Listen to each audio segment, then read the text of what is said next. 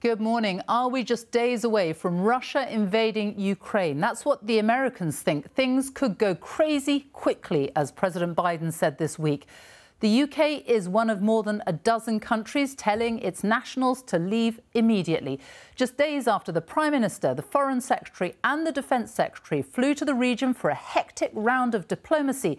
Is the time for talking now over, or can this crisis be pulled back from the brink?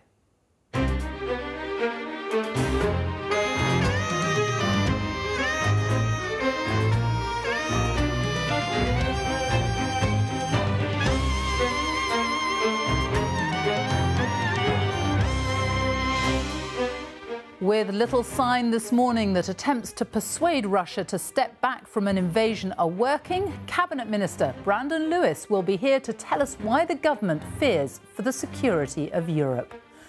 I've been asking Derek Chollet, the senior advisor to US Secretary of State Antony Blinken, how imminent the Americans think an attack is.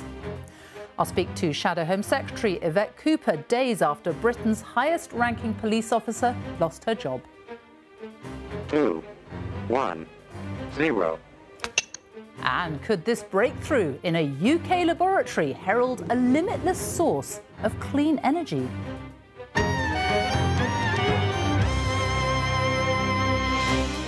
Reviewing the papers with me this morning, the host of Mastermind and BBC News presenter Clive Myrie, and the Financial Times political and diplomatic correspondent Laura Hughes. But first, the news with Nina Warhurst. Sophie, thank you. The Defence Secretary, Ben Wallace, says it's highly likely that Vladimir Putin will order Russian forces to attack Ukraine. Mr Wallace told the Sunday Times there was a whiff of Munich in the air, a reference to the last days of diplomacy before the Second World War. The Kremlin has repeatedly denied any plans to invade. At least 13 people have been injured after a mezzanine floor collapsed at a pub in East London. Firefighters rescued 7 people who became trapped after the incident at the 2 More Years bar in Hackney Wick yesterday. Paramedics said 3 people were seriously hurt and 10 more had minor injuries. Boris Johnson's newly appointed Chief of Staff has said that the government will take a step back from people's lives and it's now a priority to restore a smaller state. Writing in the Daily Telegraph, Steve Barclay said that it was time to return to a more enabling approach after nearly 2 years of government intervention because of the pandemic. And one of the hardest and best victories in a Welsh shirt, so says Dan Biggar as he leads the reigning champions to a much-needed win over Scotland in the Six Nations. And that's all from me. The next news on BBC One is at 1 o'clock. Back to you, Sophie. Thank you very much. Now let's have a look at the front pages this morning, and dominated by the situation in Ukraine. This has the whiff of Munich is the big headline on the Sunday Times, and it's an interview that Ben Wallace, the Defence Secretary, has given to the newspaper, where he likens desperate Western efforts to prevent Russian invasion of Ukraine to appeasement. The Sunday Telegraph, again leading with the situation in Russia and Ukraine. Russia plots a false flag attack, they're saying, to provoke war. We'll be talking more about that. And also an image on the front there of Ukrainians yesterday marching through Kiev in a unity march. The Observer as well, they've got President Biden there after that phone call that he had with President Putin yesterday, more than an hour on the phone. You'll pay a heavy cost if you attack Ukraine, is what President Biden told Russian President. The Mail, very different lead this morning, Charles and Camilla to be crowned side by side. And they have a lot of details of what is apparently known, the codename Operation Golden Orb. The Express, they have an interview there with Jacob Rees-Mogg. Coming soon, they say, Brexit's big wins for Britain. And on the Mirror, Belfield, a confession was a sick joke. This is a source claiming that a letter about the Russell killings was a wind-up. And The Sun, Prem ace arrested over attack on lover. Well, let's talk in more detail with my guest this morning. Clive Myrie is here, and Laura Hughes from the Financial Times joins us as well. Good morning to both of you. Laura, let's start with you and the interview that's in the Sunday Times this morning with the Defence Secretary, Ben Wallace. A whiff of Munich, he says. It's a really striking comment from the Defence Secretary this morning. I think it's the sort of biggest headline out there across all the papers.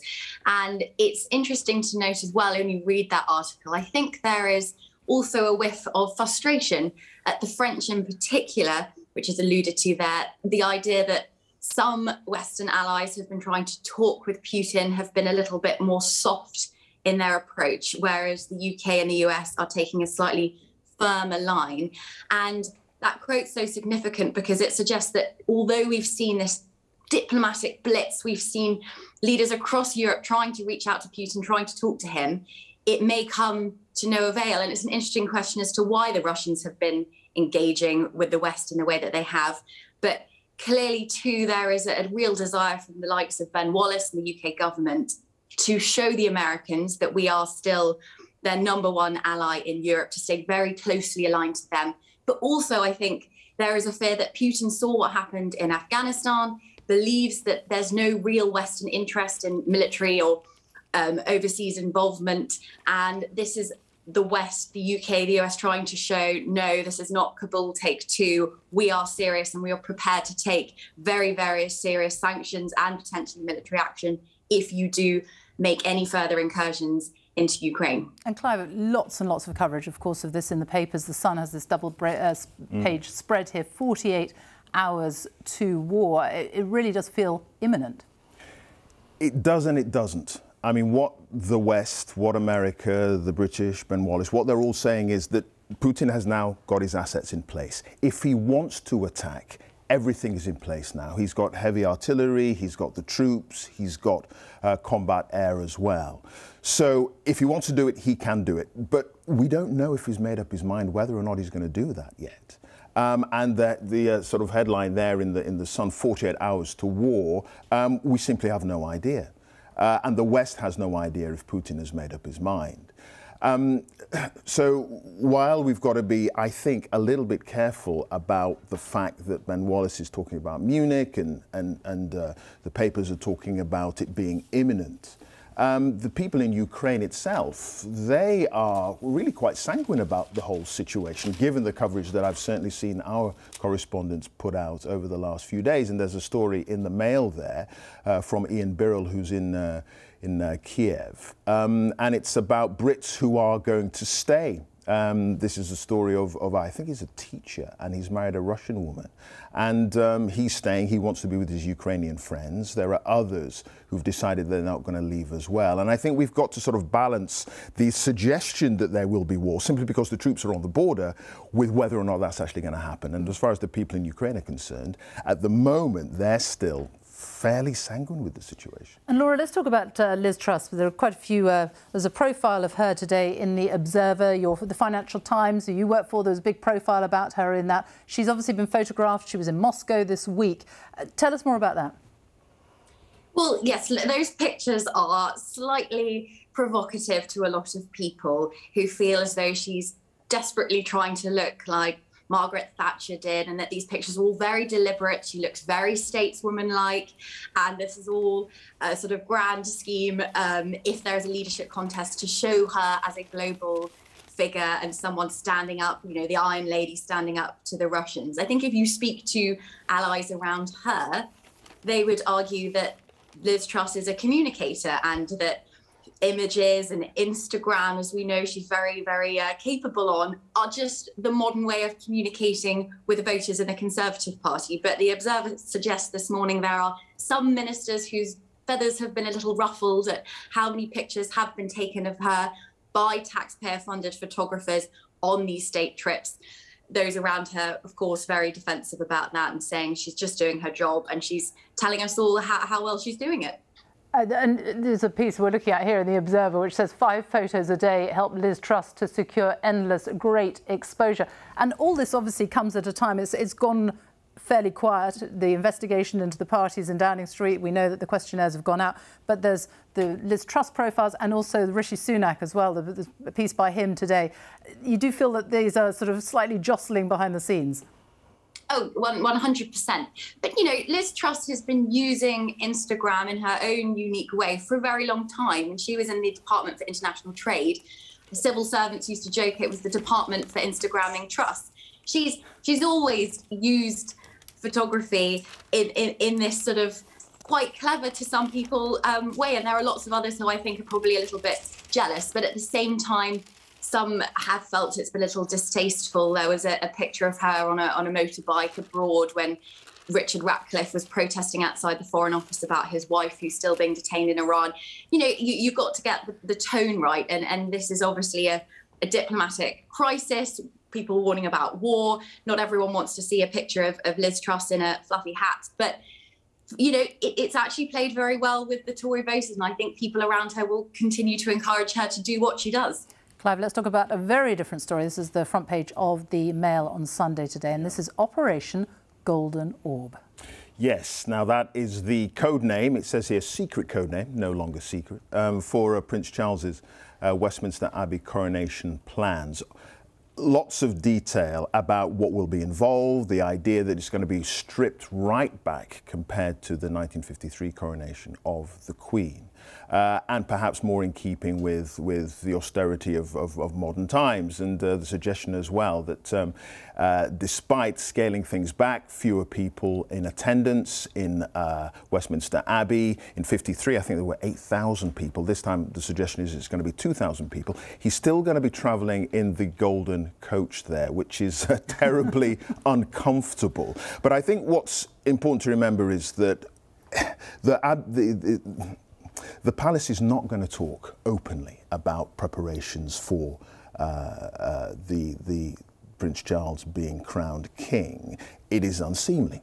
We still have a monarch on the throne. Yeah, the Queen made mention of exactly. Queen Camilla on the very day now she was celebrating 70 years. Now you are beginning to get more conversations about what a coronation would look like, because the Queen herself has broached it in talking about the fact that she believes that Camilla should be crowned Queen Consort. And as a result, we are probably going to get more discussion about this as time passes. But it's interesting that this is now out in the public domain, given the Queen's comments last night. I love the detail about the golden coach, that it says that he will still use. The Queen once described her bone-rattling journey on her 1953 coronation when she was 26 as horrible. And the Queen wore the crown as well, which is incredibly heavy. There have been monarchs in the past who refused to wear it during the coronation because it's just too heavy. Laura, let's talk about Dame Cressida Dick and the aftermath of that. Is covered in great detail in the papers today. We've got Sadiq Khan, the Mayor of London. We hear from him, as well as the Home Secretary, Priti Patel.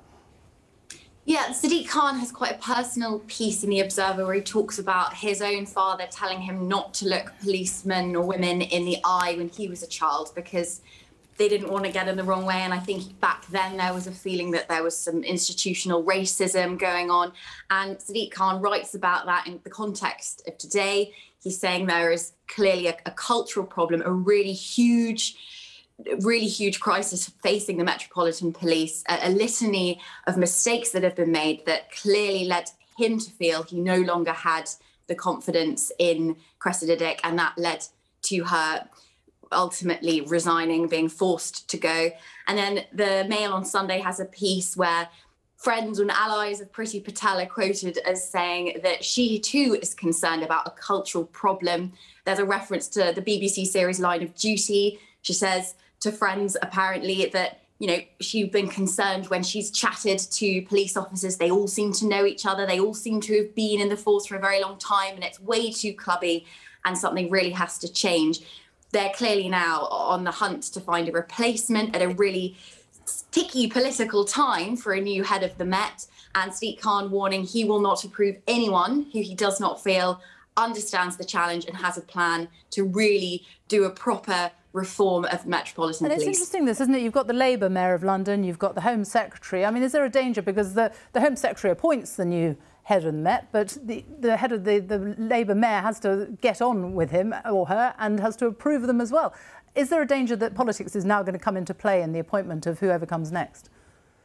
I think it's going to be really difficult. Priti Patel and Sadiq Khan are probably not the most natural allies in the world, but I think there is some unity this morning in both these pieces that they appreciate the need for reform. But of course, Sadiq Khan moved a lot quicker than Priti Patel, who was prepared to let Cressida Dick stay in post for another 2 years because she didn't feel there was a suitable replacement out there at the moment.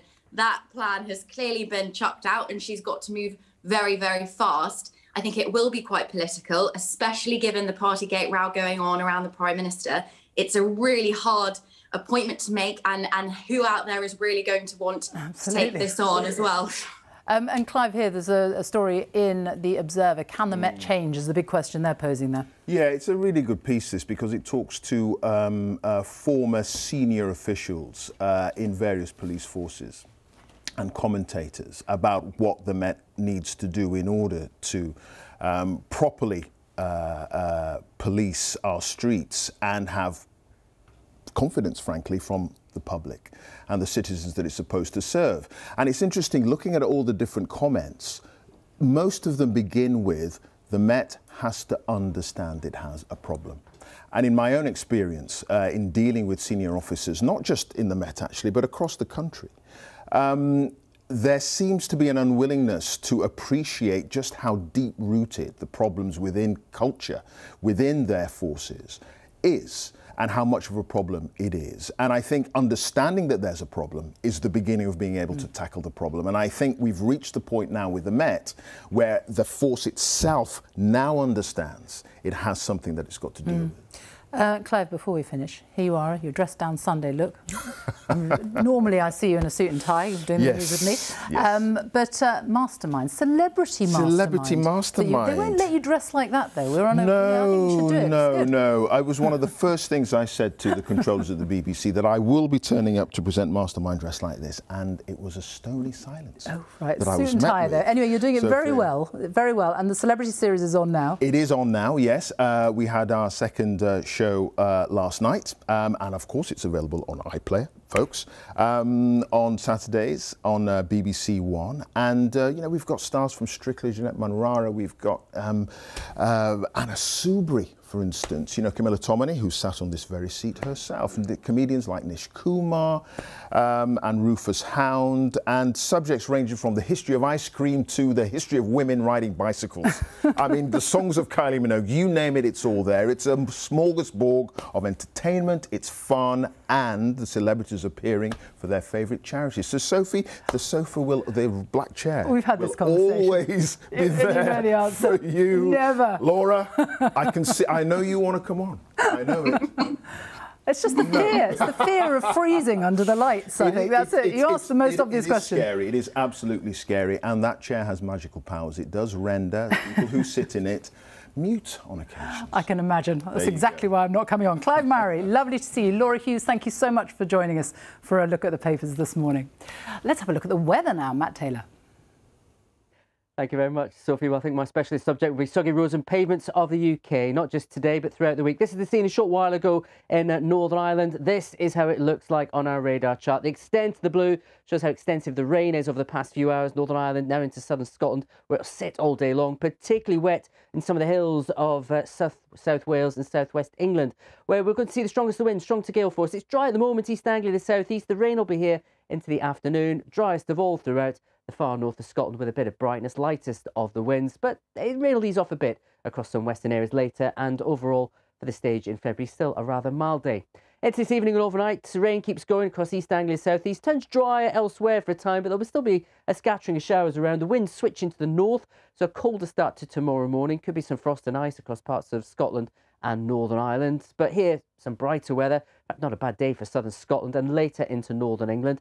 Scattering of wintry showers though in northern Scotland throughout the day and in Northern Ireland, but showers easing off in the west. Lots of cloud for England and Wales. Rain will come and go, nowhere near as extensive as today, but it will feel chillier as the day goes on. Some milder air comes our way midweek, but Sophie, all in all, I've got a wet and windy week in store. Back to you. Oh, not very nice, Matt. Thank you.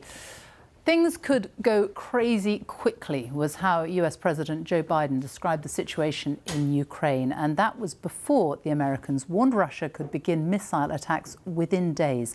Well, our diplomatic correspondent James Landell is here to explain how we reached that point. Over the last 3 months, there have been fears in the West that Russia was planning to invade Ukraine. It all began last November when satellite images began showing Russian troop movements close to the border with Ukraine. Now, President Putin denied planning an invasion, but he has written publicly about how he sees Russians and Ukrainians as one people. He also wants to block Ukraine from ever joining NATO. Now, this led Western powers to bolster NATO's eastern flank here and threaten severe economic sanctions against Russia if it invaded. And there the matter largely stayed. But there have been suggestions in recent days that the crisis is coming to a head. Here's the Prime Minister. This is probably the most dangerous moment, I would say, in the course of the next few days, in what is the biggest security crisis that Europe has faced for decades. So why is he saying that? Well, primarily because Russian troop numbers have continued to rise. For some time, it was estimated there were about 100,000 troops around Ukraine's borders. With newer units arriving now, that estimate has risen to 130,000. Russia has also been moving thousands of troops into Belarus here to the north for what it says are military exercises. Exercises taking place just a few hundred miles from the capital city of Ukraine, Kiev. The US also says it has intelligence suggesting military action is likely, including the way Russia is configuring its forces and planning false pretexts for invasion. The truth is that no one really knows what Vladimir Putin intends. But on Friday, the White House issued a stark warning. We are in the window when an invasion could begin at any time, should Vladimir Putin decide to order it. The bottom line is that the reason some Western policymakers believe the crisis is coming to a head is not because Russia is failing to de-escalate, it's because it's actually escalating a crisis. All the while, diplomacy is failing to bear much fruit. So, James, is an invasion now looking inevitable? Well, the only person who really knows the answer to that question is Vladimir Putin. Certainly the US intelligence is very pessimistic. You know, they think invasion is very possible. They think there's plans for it to happen. But nobody at the moment is saying it's inevitable. I'll point to a couple of things. One is, one of the reasons why the US has been so open about its assessment is to actually get it all out there, to almost deter an attack by calling out President Putin and saying, look, we know what you're doing, so that if there is any false pretext for a conflict, the US have anticipated it. The other thing to say is there's a lot of diplomacy going on. Lots of calls between world leaders yesterday, more to come. The new German Chancellor is going to Moscow on Tuesday, and they've got a lot to talk about. There's this thing called the Minsk Agreements, which were the unsuccessful deals signed back in 2014 and 15 to try and get a ceasefire and a political settlement in eastern Ukraine. Now, they failed. The fighting continues. But there's a hope maybe that's a route out. It's disputed. It's convoluted. Some people fear this could be a way of blocking Ukraine ever becoming a member of NATO by giving those enclaves, those pro-Russian enclaves, too much of a say in foreign policy. That might be the source of the comments from Ben Wallace saying there's a sense of Munich. But others say, look, it might be a route out, so let's at least talk about it. One little note of optimism. If you looked at social media in Ukraine yesterday, all the talk was not about invasion, but actually their contender for the new Eurovision Song Contest. So there's, as Clive was saying, there's still that gap between perception there and the threats and the dire warnings from elsewhere. James Landell, thank you.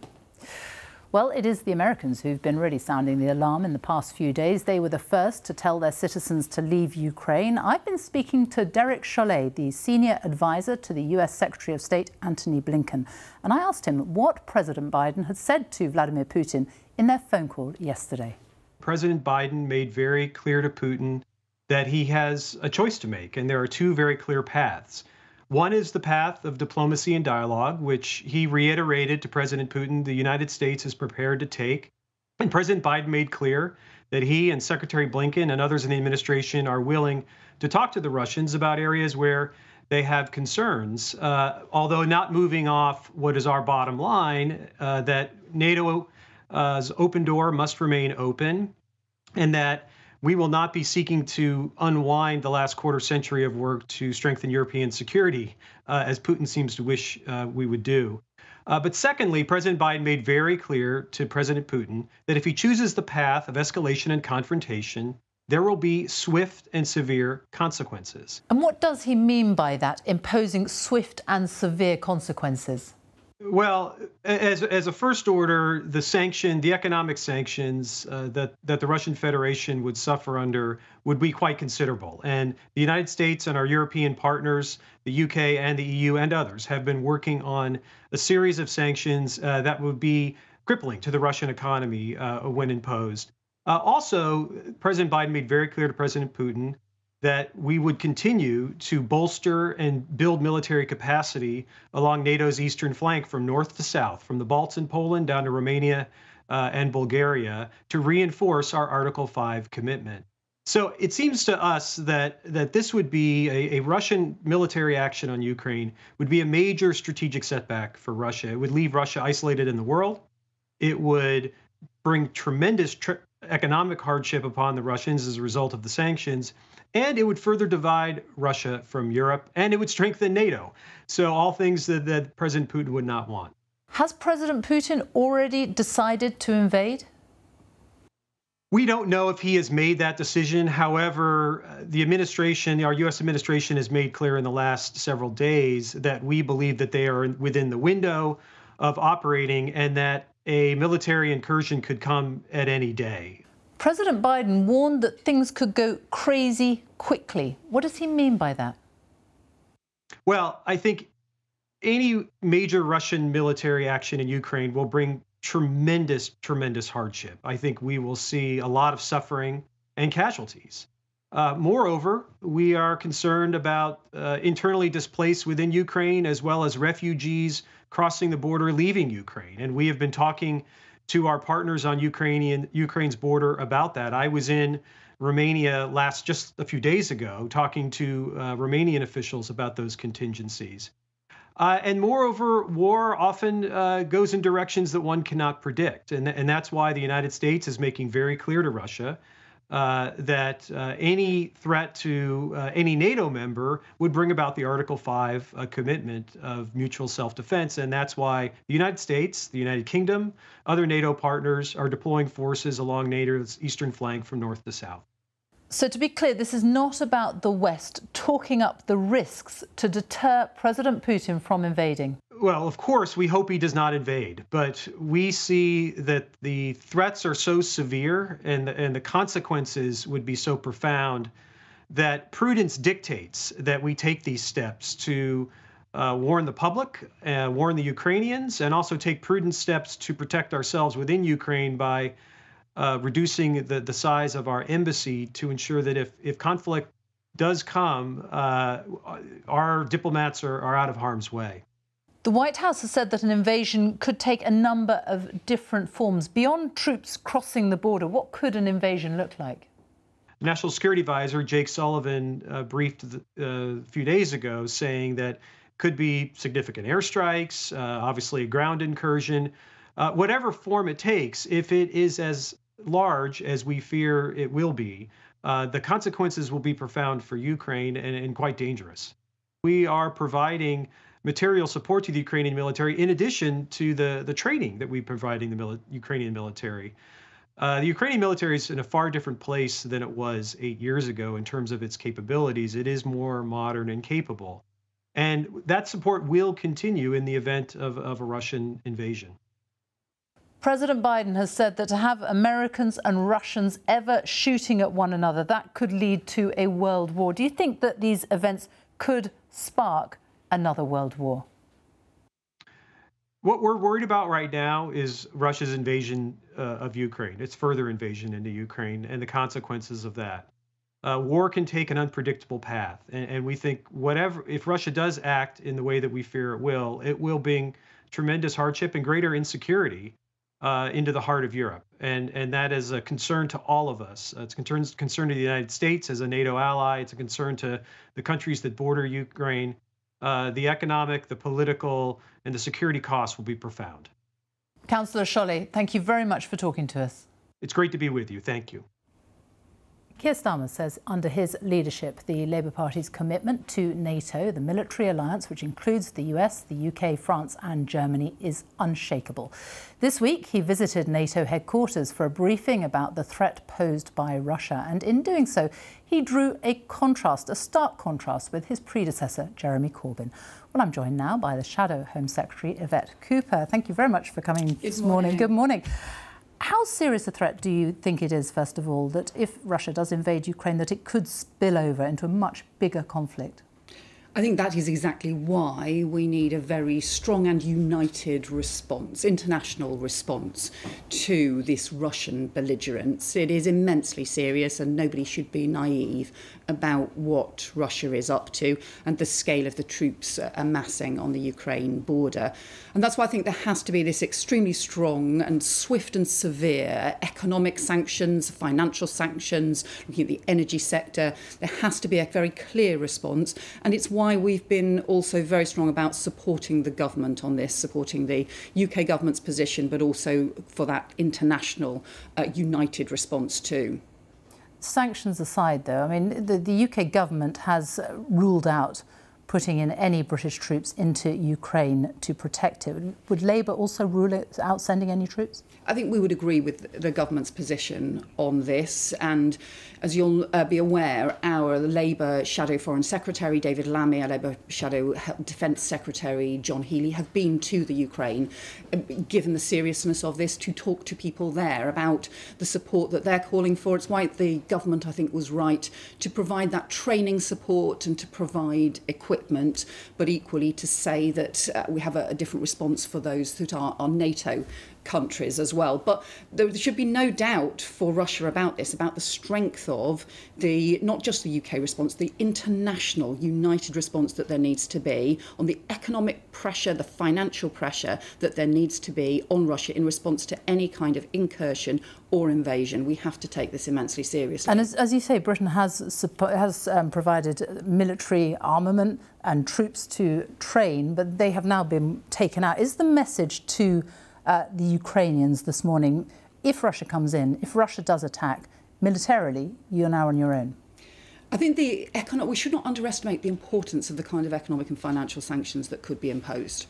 And we haven't done that scale of response previously. There have been times in the past where we've called on the government, for example, to go further on some of those responses and some of those financial responses and so on.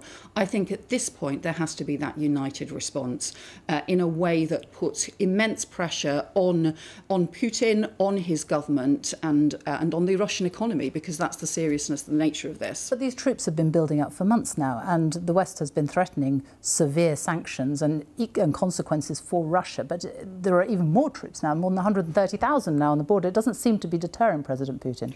And that's the nature of the Putin response. That is, I think, the difficulty about the level of belligerence that he has shown. But I think if he thinks that this will be a sufficient distraction from his domestic problems, he's underestimating, I think, the difficulties, the human consequences that are likely to happen within the Ukraine, but also the economic consequences for Russia as well of the united international response that we need to see. Under Tony Blair, Labour had an interventionist foreign policy. Has that now changed under Keir Starmer?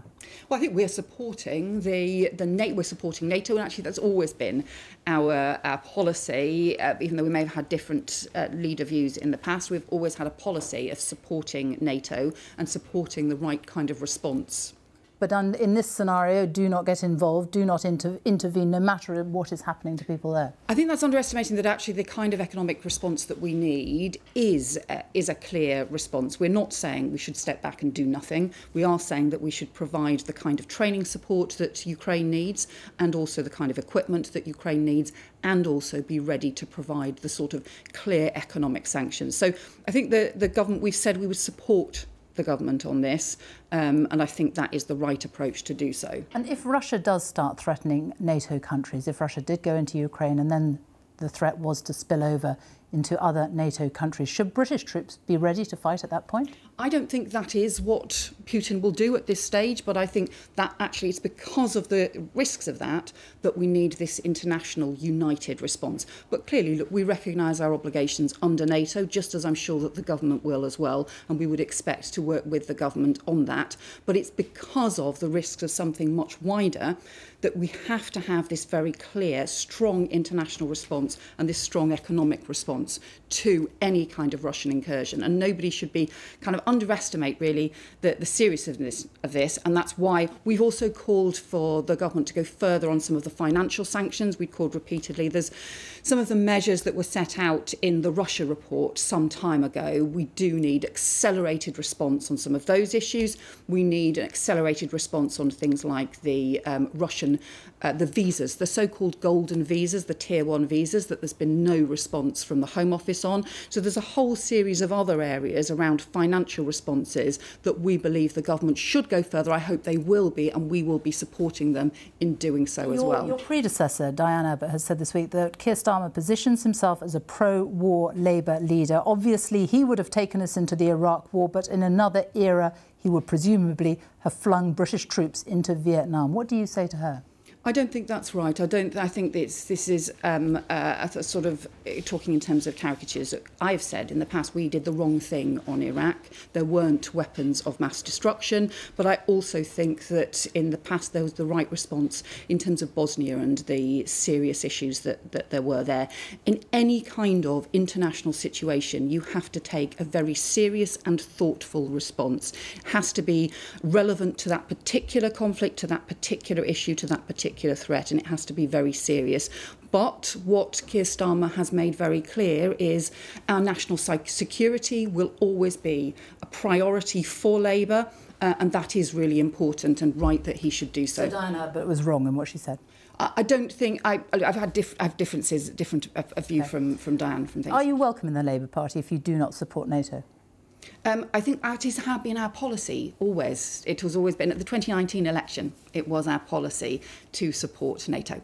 Let's move on to Dame Cressida Dick, who has left her job, lost her job very dramatically, very suddenly this week. Britain's most senior police officer. Was the Mayor of London, Sadiq Khan, right to force her to stand down? I think the Mayor was right to insist that there needs to be reforms to the Metropolitan Police. That report into Charing Cross, the unit at Charing Cross, I think was just truly shocking. He also has to be able to have confidence in the Metropolitan Police Commissioner to deliver those reforms. Once that confidence was lost, then the Met Commissioner was right to resign, and I support the Mayor's decision. But what I am concerned about in all of this debate is it's all focusing on one individual new appointment, and also one police force. I think the challenges for policing are much broader than this, and there needs to be Home Office-led reforms in this area as well. When Sarah Everard was murdered by a serving police officer, the Metropolitan Police were found to be institutionally corrupt. Police officers took pictures of murdered women. At that moment, the Mayor of London did not withdraw his support from Dame Cressida Dick. So why did he choose this week to force her out? I think we've seen the scale of issues with the Charing Cross inquiry, and we need to see reforms. But it's really worth stressing this. This is not about just one individual solving this or one police force. You've seen similar issues around Leicestershire, Sussex, Police Scotland, other forces as well. There is a real perfect storm facing policing right now, and it is a serious one. You have a situation where crime is going up, prosecutions are going down, confidence is falling. There's a legacy of damaging cuts and also these individual toxic cases around the culture. There needs to be a proper, serious programme of reform for policing. I strongly believe in the British policing model, policing by consent. I think that's something we should be proud of. But that means we also have to defend it, stand up for it, and also deliver reforms that will achieve it. At the moment, there's been none of those reforms from the Home Secretary. The Home Secretary has been silent on policing for a year. We have not seen any of the kinds of reforms to policing that we need, and Labour has set out a plan that would do that, including reforms to training, including reforms to vetting, including reforms to misconduct, and including at their heart making sure that violence against women and girls is part of the strategic policing requirement given to police forces across the country by the Home Office, so that you challenge any internal culture issues, but also the policing of the country to make sure that women and girls can be kept safe, which currently too many feel that they're not. Can I ask you one question about the Labour MP, Rosie Duffield? She's the MP for Canterbury. She's been there since 2017. She says that she is thinking of quitting Labour over the abuse that she's had after voicing views on trans and gender. How does that make you feel, that she's thinking of leaving the party because she doesn't feel she has enough support? I've spoken to Rosie about some of the issues that she's faced, and she's also had, I think, some abuse in her local area as well from members of her local party as well, that I think is totally unacceptable as well. It's really important that we ensure that MPs, not just MPs, but actually everybody is free from abuse and free from checks. So and why I would is the Labour leader, Keir Starmer, not giving her more support? That's what she says. Well, I think there's been a very strong sense among women MPs that we want to support Rosie and to make sure that there is no kind of abuse or intimidation against anybody in the Labour Party. Will you ask Keir Starmer to do more? I think it's right that all of us should make sure that there's no abuse in the party, and I think Keir has made that very clear, that there should never be any kind of abuse at all against people. Yvette Cooper, thank you very much. Now, this week we learned that something truly remarkable has happened in a laboratory in Oxfordshire, something that could have huge implications for future generations.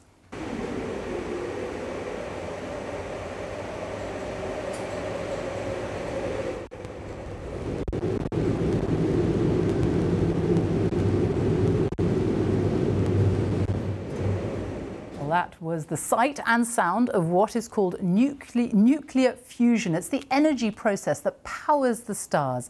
And after decades of work, scientists are finally managing to recreate it here on Earth. This experiment was record-breaking, even though it lasts just 5 seconds and only produced enough energy to boil 60 kettles of water. But scientists hope it could one day lead to an unlimited, steady source of clean power. I've been talking to the experimental physicist Fernanda Rimini, who worked on the breakthrough. I asked her where she was when this record-breaking moment happened. I was in the control room. I was actually one of the people running the machine on that day. And because of COVID, there were only about 10, 12 of us in the control room. Everybody else from all over Europe was behind the Zoom, a huge Zoom screen with all these little tiles and people looking up to. When it actually happened, what was your reaction? Did you all sort of jump up and celebrate? I don't remember. It's a little bit of a fuzz. I don't think we jumped up and celebrated, but we knew it was a record. We had done a few tests in the morning, so every test was more successful than the previous one. Every test beat the previous record. So we knew we were on the right route, and so it was good. We didn't jump up and down. We have to maintain a distance of 2 meters, so we didn't hug. But no, it was good. It was a feeling that, yeah, we've done it. And the importance of this is something you have worked towards for decades, isn't it? And let's have a look at it again, the moment. Talk us through what we're actually seeing. So what you're seeing is the inside of the machine, the experiment machine, and we put in some gas and then we heat it up to about 150 million degrees. 150 million degrees. Extraordinary. And at some point, when it's really, really hot, it starts doing fusion and it starts producing energy. So for this pulse itself is about 20 seconds long. And for 5 seconds of that, this was the record. This was the highest energy ever produced in fusion on Earth, because this is what happens in the sun. But this is producing it on Earth and controlling it. The last time, in 1997, it was just 1 second, wasn't it? And that's how long it's taken to get to that level. The 1997 was 1 second transient, fairly high, and then 5 seconds, about half, less than half of what we've produced now. And that amount of energy would really not power very much at the moment. 60 kettles is what we were told. Yeah, you say 60 kettles. I think I like to see it in a different way, because it's difficult, because jet is an experiment, so it doesn't produce electricity. So for me, it's difficult to say this is electricity. But I can give you probably a more relevant comparison by saying that we're used to produce the 59 megajoules of energy. We're used about 1/5 of a milligram of fuel. To produce the same amount of energy with coal, you would use kilograms, 1 or 2 kilograms or something of that sort. So this is the scale of what we've done. Quite extraordinary. And the vision for the future is what? The vision for the future is a power plant. So power plant that produces like the sort of base load of electricity production instead of coal, gas, oil power plants. And it's green, it's clean, it doesn't produce greenhouse gases. And it's something that could really replace the big power plants that we have now.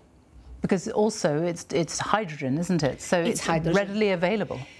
One part of it's a fusion between two components. One is readily available. The deuterium is readily available in water. You can find it in water. The other one is tritium. Is a little bit more difficult, but the idea is to breed it within the power plant itself. So it's green, it's clean. I mean, it's a long way off still, isn't it? It is still quite a way off. But does it give you hope for the future, really? Does it make you more optimistic for the future of the planet? It does. And it does make me hopeful that one of the things that I've seen for this, in the comments on this record, because I live too much on Twitter, is that somebody said, oh, these are the boffins, and they've done this thing in a test tube, or they've done this experiment, and now it will be up to the engineers to put it in practice. And no, fusion is one of those fields where the engineers and the physicists have always worked together. Otherwise, we wouldn't be here. And what we have demonstrated here is not just that we understand the physics, but we validated some of the choices, some of the engineering choices for a reactor for the next experimental device, which is being built, ITER, being built in the south of France. So we've really validated this is really a big step forward, not just in physics, but also in engineering. And it does bring us more confidence that when we say the reactor will work, it will really work. How amazing. Well, what an extraordinary thing you did this week in Oxfordshire, the laboratory in Oxfordshire. Fernanda Rimini, thank you so much. Thanks. Quite an achievement. Well, let's go back now to the situation in Ukraine. Warnings of a Russian invasion are growing louder and louder. The Prime Minister, Boris Johnson, said it could be one of the worst crises on our European continent in decades. I'm joined now by the Cabinet Minister, Northern Ireland Secretary Brandon Lewis. Good morning. One of the worst crises in Europe in decades, that's what it could be, says Boris Johnson. But no matter how bad things get, one thing Ukraine has to understand today is that they will not be getting any help from us, from America, militarily. Oh, well, we won't have troops, but they are getting support. Obviously, we've had the training going on since 2015. Thousands of Ukrainian troops have had that support from us, and obviously we've given them some defensive weapons expertise as well. But there won't be troops on the ground from the UK forces, no. The Defence Secretary has given an interview this morning, Ben Wallace, and he says there is a whiff of Munich in the air from some in the West. What does he mean? Well, what he means is if you look back to that period of time, there was a lot of diplomatic engagement. There was an optimism at the time, actually, that there may be a diplomatic way through that eventually proved to not be the case. 1938, exactly, a year before World War II. Exactly. It turned out that wasn't the intent or the aim of Adolf Hitler at the time. And then what he's drawing the comparison is, look, we hope that the conversations that he has had, the Foreign Secretary and others, international engagement, the diplomacy this week, has a positive outcome, and that Russia does work through and find a diplomatic, peaceful way out of this. But I think he's expressing that concern that we've got to be also understanding the reality that while they're having these diplomatic conversations, Russia has continued to move troops. We've got now over 100 or about 130,000 troops on the borders, and therefore we've got to be cognizant of the reality that they could move very quickly. But who is Ben Wallace actually talking about? Which countries is he talking about? It's 1938, it was a failed attempt to appease Hitler. Who's he talking about in terms of appeasing? Well, he's not talking about appeasing. I think the comparison that Ben was drawing, and I know the comparison he was drawing, was around the attempts for a diplomatic outcome that it turned out our adversaries at the time weren't really interested in. And what he's hoping... And is he directing this at France, at Germany? No. The point that Ben is making is that we're all working on this to find a diplomatic outcome. That's the right outcome about this situation with Ukraine. But he's expressing the fear that Russia may not be as genuine around that diplomatic outcome and the diplomatic engagement as we hope they are. But he's also said he hopes they do mean what they said to him, which is that they're not seeking to engage and to invade Ukraine. But when they are then continuing to put troops, and we see now, as I say, around 130,000 troops on that border, we have to be cognizant of the threat that creates.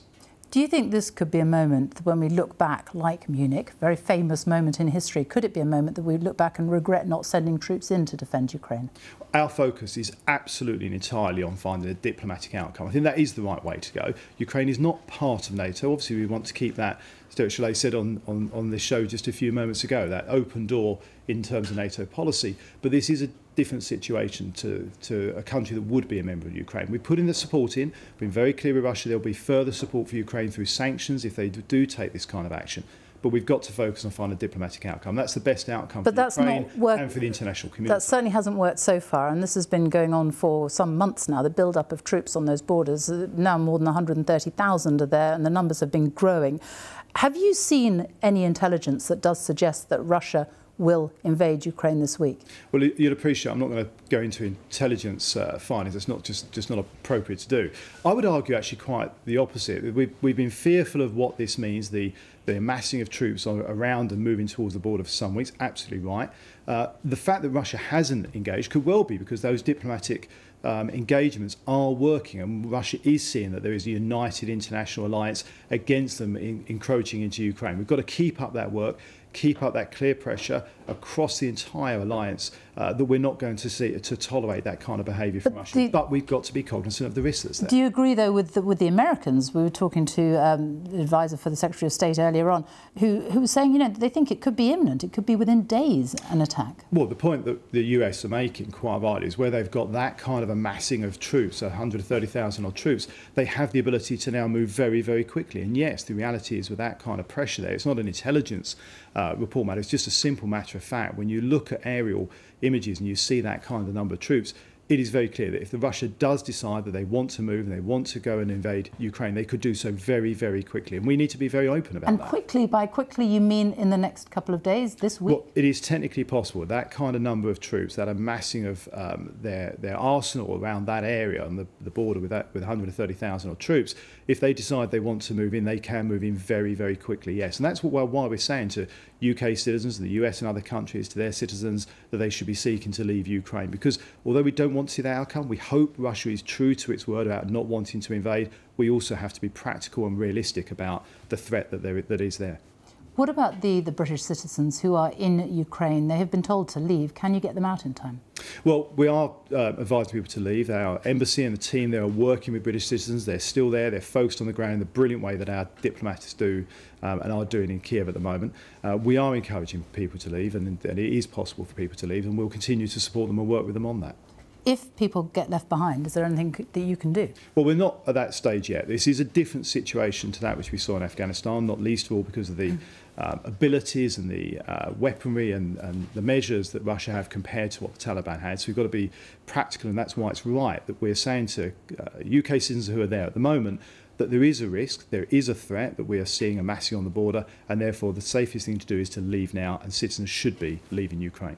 Is there a danger that the West is talking itself into a crisis? You look at the comments from the Ukrainian President Zelensky, who says he wants to see evidence that an invasion is imminent.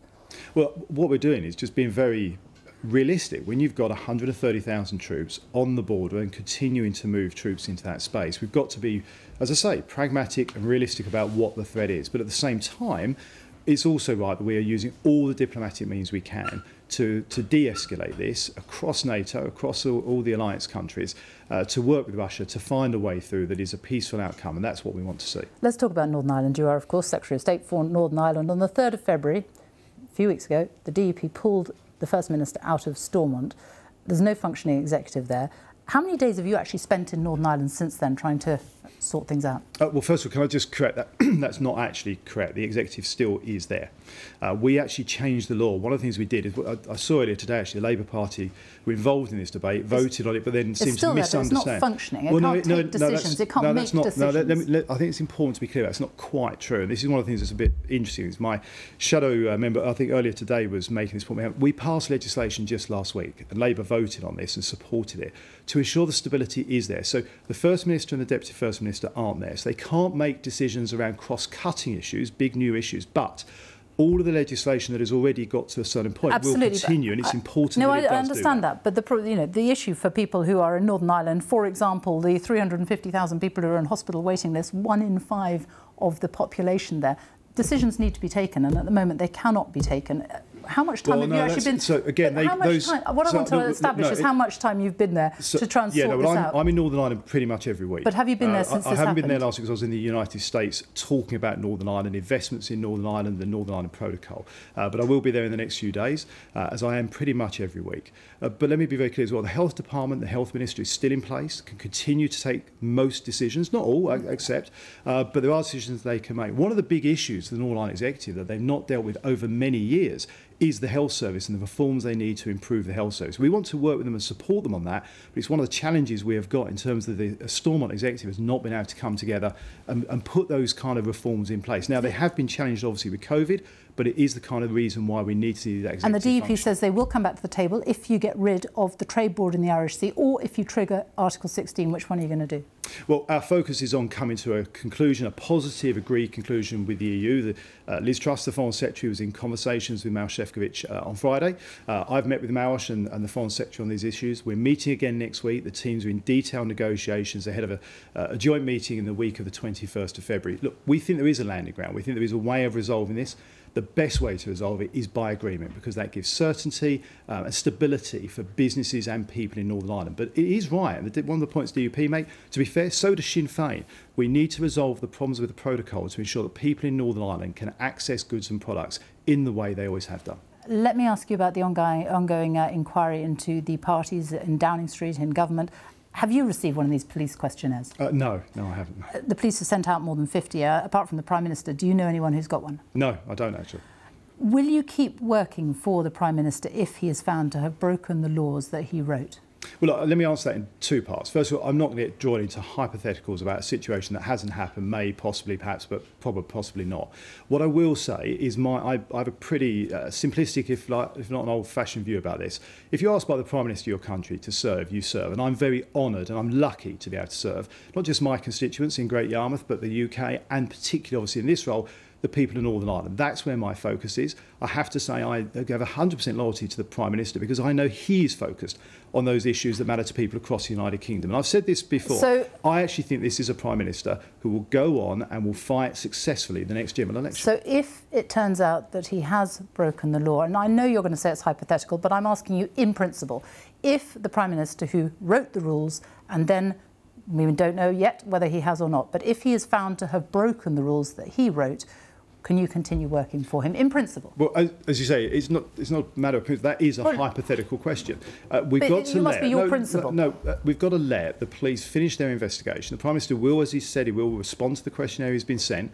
As I say, I'm confident that we will have our Prime Minister in place, delivering for people across the country, making the decisions, as he has done, getting them right around COVID, as well as the issues around leaving the European Union, taking our country forward in a positive way. And I look forward to continuing to serve him in that regard, as long as he wants me to. Your colleague Nadine Dorries, the Culture Secretary, says she won't withdraw her support from the Prime Minister if he gets a fixed penalty notice. But if he went out and kicked a dog, she'd probably withdraw her support from him. Do you agree?